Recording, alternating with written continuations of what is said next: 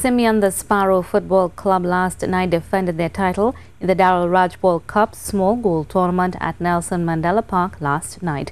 A single goal was enough to help the Sparrows sing their victory tune for another year running. Fuentes has more.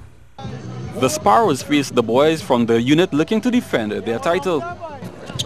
Jai unit almost spoiled the party for the Sparrows, coming close to taking the lead here.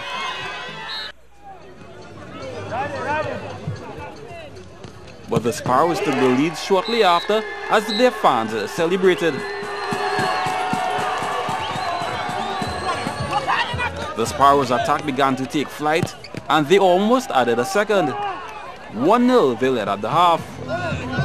Early in the second half, the Sparrows attacked once again, but with no luck. Jai unit had their chances to get back in the game, but luck was not on their side. At the final whistle, the Sparrows celebrated as they were crowned the champions once again, taking the title by a goal to nil. TTT Limited will have extended coverage of the finals. Fuentes, TTT Sports.